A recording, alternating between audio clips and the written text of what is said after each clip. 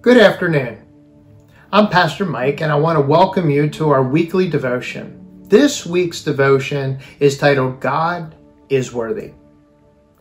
Elisabeth Elliot was considered one of the most influential Christian women in the 20th century.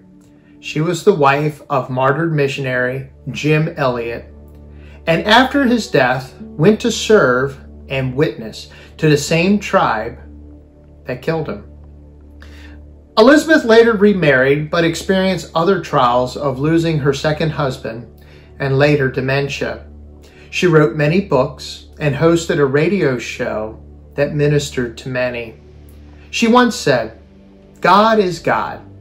Because He is God, He is worthy of my trust and obedience. I will find rest nowhere but in His holy will that is unspeakably beyond my largest notions of what He is up to." Elliot's trust in God was unwavering, though she weathered many trials. Here's a question for you today. How have you seen God's faithfulness during times of trials? Is God worthy of your trust and obedience? See, I believe that God is with us. And I remember this example in Deuteronomy chapter 31, verse 6. Be strong and courageous.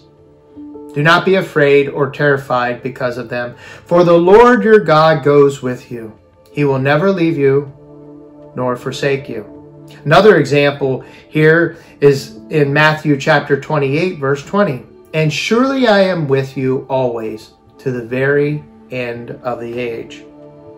See, no matter the trial, we as believers can rest in knowledge of God's perfect holiness and His unlimited grace towards us. May the Lord comfort you and guide you through these uncertain times. May the Lord give you voice to speak and strength to persevere.